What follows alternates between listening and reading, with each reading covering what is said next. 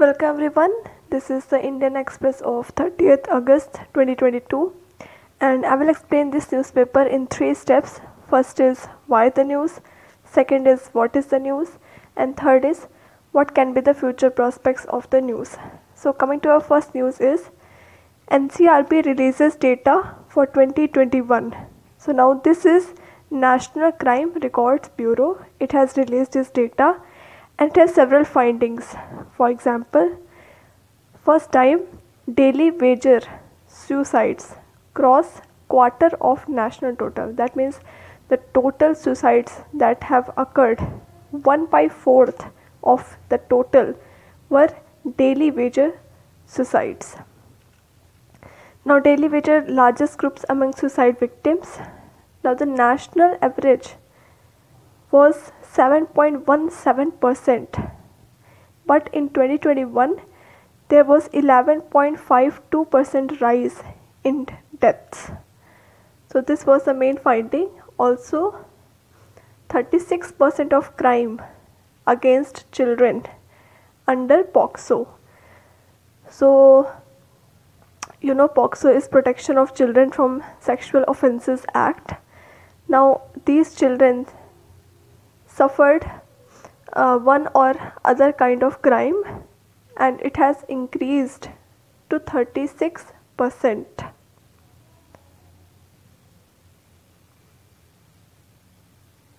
Now what are the future prospects of this news? Obviously government will look at this data because it releases data for assessment. Now as the data has released, government will look forward for it and it will take steps definitely to improve such miserable conditions of our country. Now next comes the news is Pakistan floods, Modi reaches out, discussions on to extend aid. Now why this news? I'll tell you that Pakistan is suffering from a enormous flood. The same monsoon, southern west monsoon that causes rain in our country also causes rain in Pakistan too. So its main peak area is July and August. Now in India our main peak area is June and July. So now because of these floods, now our Prime Minister Modi has reached out to Pakistan and he said that he would extend the humanitarian aid. Okay, so looking at his statement, he said that he was saddened to see the devastation and hoped for early restoration of normalcy, and he discussed that the highest levels of possibility of extending humanitarian assistance are underway to Pakistan. So we can see that Modi is giving humanitarian assistance to Pakistan. It's a good cause. Saddened to see the devastation caused by the floods in the Pakistan, we extend our heartfelt condolences to the families of the victims, the injured, and all those affected by this natural calamity and hope for an early restoration of normalcy. Now, I think last day or I think last to last day I've explained that 1000 lives have gone in Pakistan, but now it is according to latest data 1100 lives have gone in Pakistan and has displaced 33 million or more people. So condition is very severe. We see if second page has some no I think okay, so condition is very severe and I think this step from India will get applauded in the international community because we know the condition of India and Pakistan, they are the rival number one. But in terms of when somebody is in need, you must help them, and I think India has done so well. Now our next news is okay, so future prospect of that news is it can seriously improve the relations of Pakistan and India obviously you know the fact that a friend in need is a friend indeed. So whether India and Pakistan are friends or not, but this need and helping out by India will lead to a better relations between India and Pakistan. Now next comes the news is Jio 5G in 4 metros within 2 months. All India rollouts in 18 months. So okay, 5G is coming now. 4 metro area within 2 months, and within 18 months all India will be a 5G. So this is by Jio only. Now other telecom, you can say, will release their own plans, how much they can do for India and how much early they can do for India. So coming to our next news is Supreme Court fixes hijab hearing for September 5, declines more time to petitioners. So okay, this news is because in Karnataka there was an issue of hijab. If you know, then it's well. If you don't know, I will tell you that schools going girls wear hijab in Karnataka, those who are Muslims. So now what school have told that school has not allowed the this kind of hijab uniform in their own school premises. They have told that school is not a religious place or anything else. You have to wear dresses only, school uniform, no hijab. So now the women of these are petitioning in Supreme Court that it's a freedom of expression to wear such type of clothes. Now Supreme Court has released its order also. It said that High Court, not Supreme Court, High Court has released its order that hijab will not be wear in Karnataka. Now they have reached out to Supreme Court and they will be hearing in 5th of September. So whatever I told previously about Supreme Court, it was about High Court. So High Court, they reached High Court first. Now they are in Supreme Court.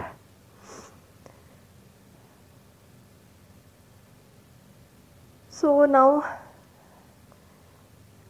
crimes against women rose by 15.3%. This is also from the same National Crime Records Bureau data.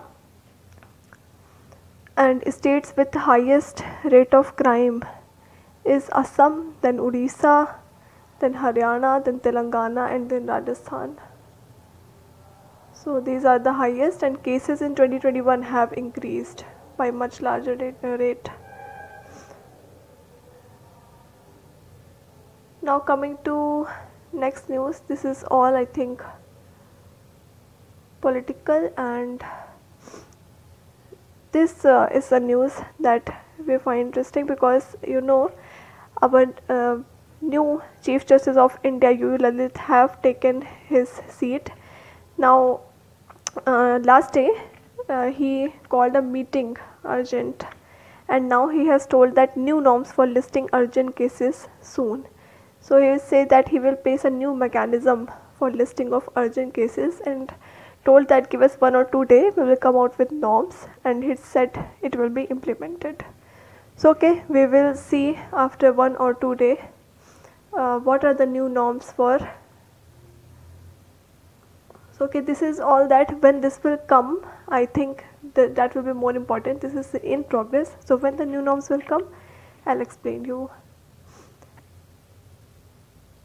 PILs have a bad run as CJI led bench says no to more than half. So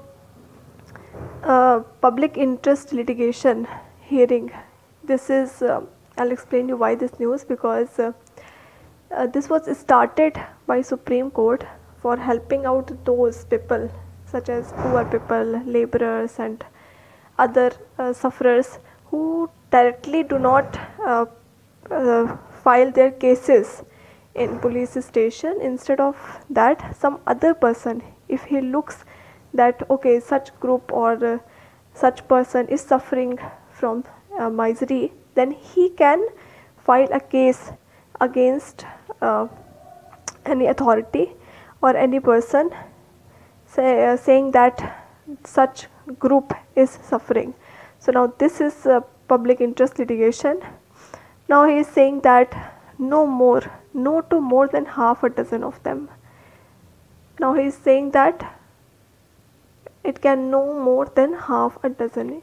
The first to get the X was PIL, that India can increase its saving rate and growth rate by converting its huge deposits of gold into fixed deposits in bank, and sought a direction to government to spread awareness to convince Indian women to convert gold into fixed deposits in bank. Now he said that it was completely misconceived. This was a PIL, and next in line was a PIL that said, okay, so he's talking about such you can say misconceived PILs, that such kind of PILs spread awareness to convince Indian women, or such as that many states are witnessing acute shortage of supply of coal due to power generation processes running at lowest level to address coal shortage. So he said that two lawyers who had filed the PIL, if they can file affidavits stating that they are not associated with any power sector firms. Now another PIL request was there to declare as invalid certain provisions of NDPS Act to extent that it criminalizes personal consumption of drugs. Now there was another petition to change, or you can say to make invalid the act of drug, because it said that it is the right of, you can say it's a choice of person to take drugs. So all of this is absurd, you can say it. He said that court does not impose harsh punishment, and added that if sections are held invalid, drug peddlers will be peddled in that particular quantity. So it's saying that so many PILs are there and so many absurd PILs come to Supreme Court. Obviously it was made for the benefit of those sections who are not able to get justice by their own, but now it is used by such persons to get their rivalry done, or you can say get their business run. All of this have taken place in the name of PIL. So now what are the future prospects? I think because there was a case when Supreme Court imposed 5 lakh rupees fine on a person who posed such a absurd PIL. Now obviously it has two signs. Normal person will be you can say fearful of filing such a PIL in the Supreme Court, little bit, but most important you can say positive aspect is that the PILs that are of no use, no worth will not be filed in Supreme Court because of that fine of 5 lakh. So also it has a UNGA, which is United Nations General Assembly President, have said that India is world's pharmacy. So it has said that India's neighborhood first and Maldives India first policies complement each other. Now acknowledging the pivotal role that India played during the COVID recovery phase, the Maldivian leader underscored that the India has proven to be pharmacy of the world that assisted several countries in the remotest part of the world. Okay, so this is good because it seriously increases India's reputation in the world, and this will give a good way, or you can say path, for India's pharmacy business to expand its area into the more, you can say, countries and world.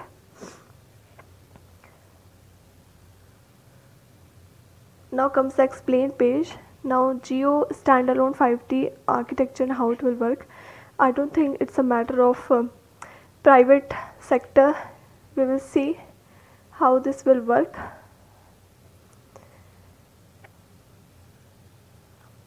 Okay, so now next news is destination moon and beyond.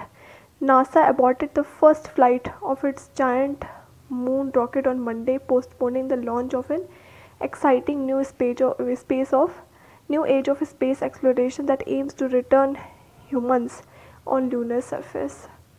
So this was a, you can say, a mission that have the objective of taking the human beings, you can say, of Earth to the moon and possibly beyond, in fact I think to Mars and elsewhere.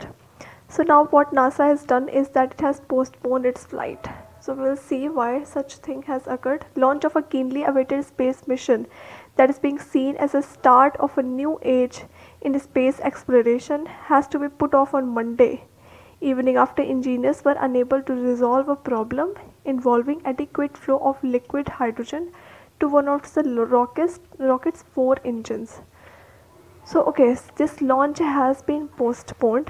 Why? Because engineers of NASA were unable to resolve a problem. And what kind of problem is that? The problem is that the flow of liquid hydrogen cannot be done in adequate manner to one of the rocket's 4 engine. Now what is the mission? Is NASA's Artemis 1 mission. And what is its aim? Its aim is to explore the moon with the specific objective of getting human beings back on the lunar surface, which is moon. Moon is also called lunar surface, and possibly beyond to Mars and elsewhere. Now NASA did not say when it would attempt to launch the mission again, so it has not specified a date that it is postponed to such and such date, but it has said that it is only postponed. Now we'll see when this day comes. There are at least 2 windows of opportunity in the next 1 week and more after a few weeks. But as soon as the problem is fixed, it will depend on how long it will take. Now back to the moon. How many years it has been passed since we have landed moon in terms of human beings? It has been 50 years since the 6 Apollo human beings landing between 1969 and 72. There has been huge progress in space exploration since then. Now spacecrafts have gone beyond the solar system and has also explored missions across Mars, Jupiter, Saturn, and also more than 500 astronauts have traveled to space and they have come back. And also a permanent space laboratory such as the International Space Station have been set up. Now I'll tell you an interesting thing. When Russia and Ukraine started a war, and also US, you can say NATO was the main bone of the war, then these Russian and American you can say not soldiers, these Russian and American astronauts were coming in the flight together from this space. It was such a funny thing that two countries are fighting and also they are coming back. So however, the promise of transporting human beings to the new worlds, the possibility of landing and living on other planets or traveling deep into space, probably even encountering aliens, has remained stagnant since the last of the 12 astronauts to set foot on the moon returned in 1972.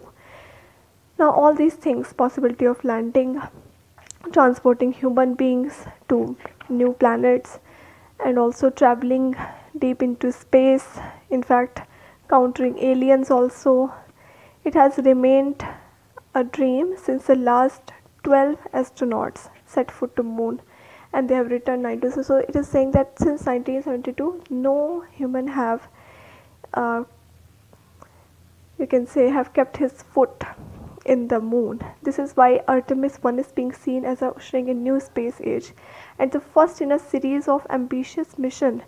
It's the first one that has planned to take human being back to the moon, explore possibilities of extended stay there also. Okay, so it is planning to take human beings, going to stay them there and investigate the potential to use it as a launch pad for deep space exploration.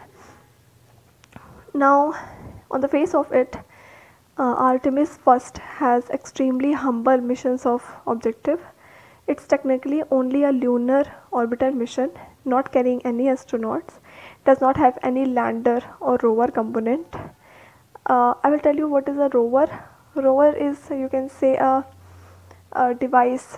It's like a spider kind of device, looks like a spider, which runs on the moon surface on its own, or it runs on the Mars surface or its own. It does not have any lander or rover component. Basically, it's used to observe, identify, and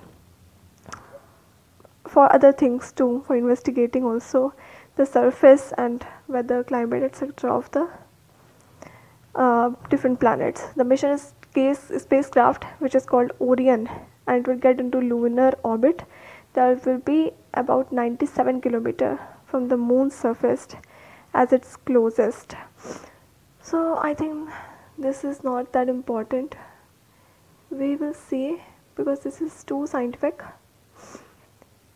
Okay, I'll tell you that there were moon landings in 1960s and 70s, and man has reached moon just 12 years after the first ever satellite, which was Sputnik, which has been launched. Now Apollo mission were guided by GEO. So Sputnik was Russian and this Apollo was US mission. So this is all history setting the stage. Now Artemis first is all about laying the foundations for more complex and ambitious mission. It is carrying some scientific satellites, you can say. I will tell you especially about one. One is CubeSat, and it will search for water in all its form, and another will map the availability of hydrogen also that can be utilized as a source of energy. Then also its objective is to do biology experiments and also investigating the behavior of small organisms like fungi and algae in the outer space, and also the effect of radiation, especially the reaction on their genes. So this will be all experiment that will be conducted. Now I don't think this is all data, and it has been aborted. Now problem has been detected a few hours ahead of launch, and when we'll get it fixed, then we'll fly. So this is the main news. So I think it's a very massive satellite space mission, and if it occurs, it will be a great achievement by human beings as well. So we will track this when this will be launched, and also tracking it will be successful or not, because astronauts have gone there since for 12 years, but normal human being, you can say every human being is normal, but the non-astronauts who are not astronauts, who are not very much trained for this, I think they must be trained, and they are being trained for going there. So there is some criteria that you have to be this much educated, this much you have to be your body and everything. Not everyone can go to moon. So this is also very important to know. So now coming to our economy page, I think this Sensex headline is not that important. RBI in talks to set up registry to check banking frauds. So this is important. Why it's doing that? With the intent of improving consumer protection amid cases of digital fraud, the RBI of India is in discussion to set up a fraud registry to create a database of fraudulent websites, phones, and various methods used by fraudsters. So okay, it's talking that it will keep a database, it will keep a track and also a data that how these methods are used by fraudster, as well as who are the fraudster websites, and also the phone numbers of that. Now you can see the RBI is in discussion with different stakeholders, including central banks, Department of Payments, Settlement Supervision, and RBI Executive Director said that how this database will help is that it will help prevent these fraudsters from repeating the fraud, as the websites or phone numbers would be blacklisted. So this will seriously, you can say, help in reducing the digital crime, and we will see how such database will be maintained. Coming to next is Parekh, who is HDFC chairman. He has said that PM Modi has done a remarkable job, and also raised question that democracy needs a stronger opposition, and we do not have one right now. So talking about other things also, he's talked about opposition as well. Coming to the world news is that I've explained this about Pakistan, that Pakistan is suffering from floods. Now international help is coming out. Government considers importing vegetables and other edible items from India. Also, IMF has approved $1.7 billion bailout for Pakistan extended fund facility. For Pakistan, we seriously hope that this problem gets solved very well, because a lot of people are dying there, and in future we will see how this goes on. UN expert will head to nuclear plant this week. So by the news, I will tell you that this news is regarding a Zaporizhzhia nuclear plant, and it is situated in Ukraine, one of the biggest Europe's nuclear plant. It is controlled by Russian troops because of obviously this invasion by Russia, and the persons who work there are Ukrainian. Now both sides are firing each other missiles. In this region of nuclear plants, very lethal, because it can cause catastrophe in the whole planet. So now what UN is trying to do, IAEA, which is International Atomic Energy Agency, is trying to get control of this nuclear plant, and also it wants to demilitarize this zone, that wants to remove all the troops from this zone. Now what's the main news? I think I've told you. So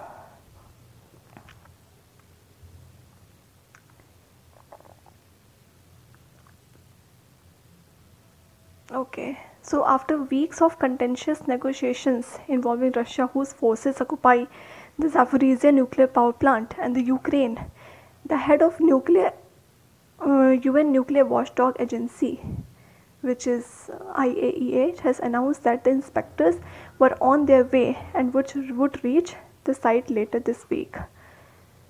So IAEA director have told that even as the repeated accusations that the other side was responsible for the shelling, so both Ukraine and Russia are accusing each other for shelling.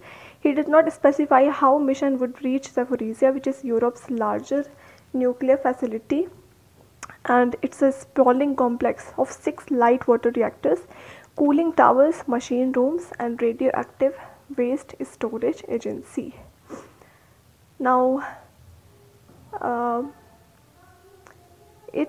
what the US has, you can say what the Moscow has said, that it would facilitate the visit, and that the agency has signaled that it intends to station some experts at this Zaporizhzhia nuclear plant on a permanent basis. So I think if this is being done, I think a serious catastrophe can be removed from our own world, because it will be a grave injury to the whole humanity if such an injury occurs to the human. So we hope that this mission of UN is successful, because it has been decided since a few weeks. The UN secretary, who was Antonio Guterres, he also said that if one miscalculation occur, then it could lead to a serious catastrophe by human beings to the whole world, a whole planet, whole environment, and 65% of the human beings, that is 5 billion of the people, will be dead. I've told you this repeatedly in like every day, but this is a very important news. Also, here comes the end to our news. So you can also read this newspaper as well.